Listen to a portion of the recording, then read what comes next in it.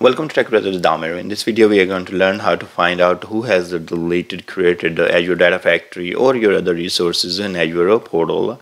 So let's go to the Azure Portal and take a look. Here I am logged into portal.azure.com and I'm on the home. Once you're at the home screen, what you're going to do, you need a monitor. How you find out the monitor? You're going to go to these three lines there, and in this drop down, what you're going to see the monitor right there. Click on monitor, and here you will see the activity log. So this activity log provides a lot of information. So first of all, if you have multiple subscriptions, you can select the subscription for which you would like to see the details or activity. Now you have event severity.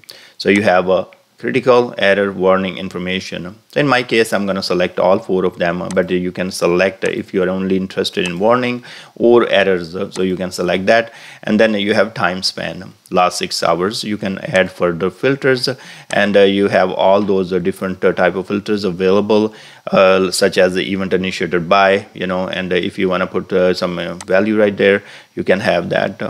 Or just if you want to filter by resource group. In my case, if I have a resource group equal to TechBrothersIT, and last 6 hours if I would like to see only for that resource group. So I'm going to click here in last 24 hours, or click right there and see the different activity happen in this resource group in last 24 hours.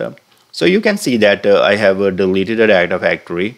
So right there, and I created or updated the integration runtime. So you can see right there, and you can see the JSON file. This give you a lot more information. So it's going to be every details. So your emails, who is the caller, and when it started, and everything.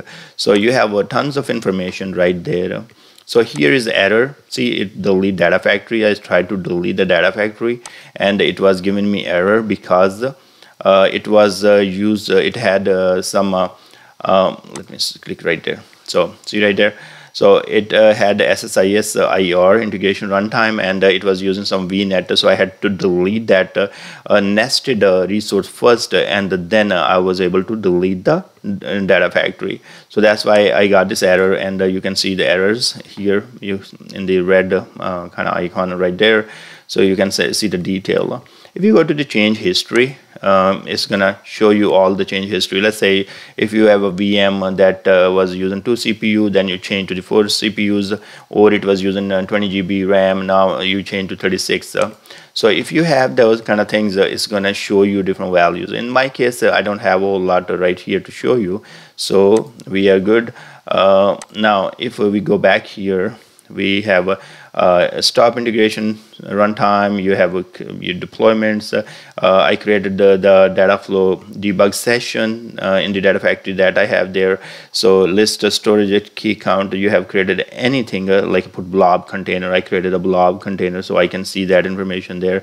So if I have dropped the blob, so I can see right there as well. So tons of information you can get from there, and especially if you have a single subscription or multiple subscriptions, and you have a lot of other users, you can see the event initiated by. So this information will give you like who has started that action, so who deleted this, or who has created the SQL server and all that. In this case, if you are interested to see the SQL server that I deleted, so you can see right there if it was me. So anyways, you can click right there, and you can see on Monday, September 13, I dropped this SQL server. And the same way, if you're gonna go further, like database, somebody dropped the database, delete SQL database operation name.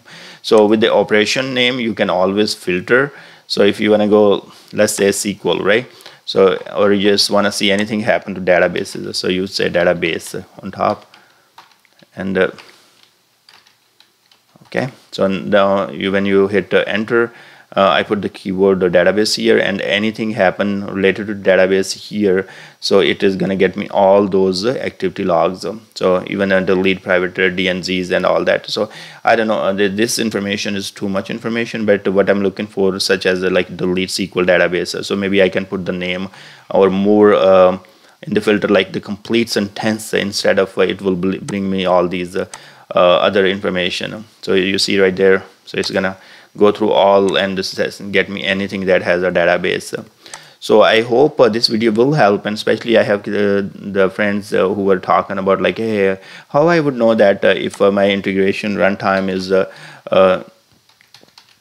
deleted by who, or my data factory is deleted by who, and all those kind of things. So this really help, and you can find out all those pipelines drop or pipeline created, and your triggers, and tons of other information you can find from the activity log. So thank you very much for watching, and please go ahead and subscribe my channel, and I will see you guys in the next video.